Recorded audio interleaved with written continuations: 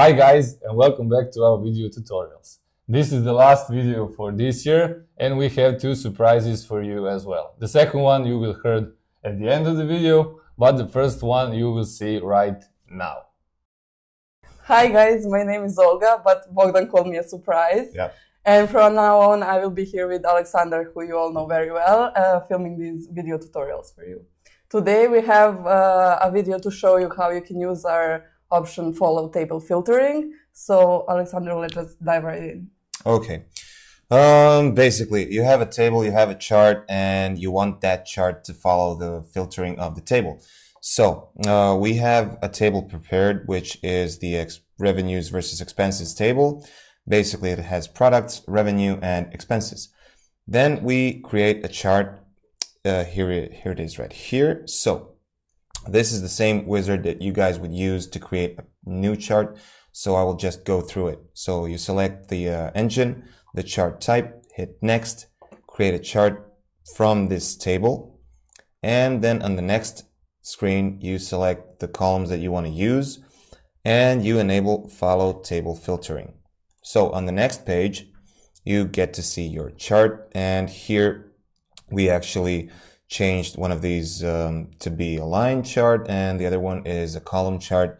You can do that in here. So under series, just change the type to be column if you want a chart to look like this. So when you save the chart, you get the shortcode and you add it to the page. So up here, we have a chart and the table, and currently it does not filter the chart based on the table. So we refresh the page and we can actually see the chart that is displaying all these values in here. But when we filter the table, we can only see one value. So we add headphones, so two values appear in the chart, and so on. This also works for sorting. So if you change the sorting, the chart will also change. One thing to note, for this to work, both the chart and the table need to be on the same page. There is, of course, a trick to hide the table, but leave only the chart and the filter.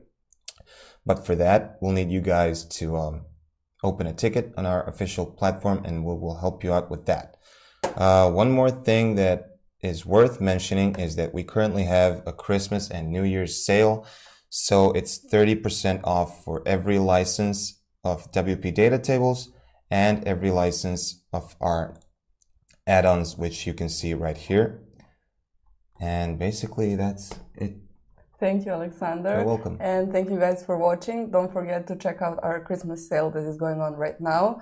And if you have any other requests for any video tutorials or any other comments, make sure to leave them below the video. And while you're there, don't forget to like, subscribe, share, and see you in a couple of weeks. Happy holidays! Thanks, guys. Take care. Bye!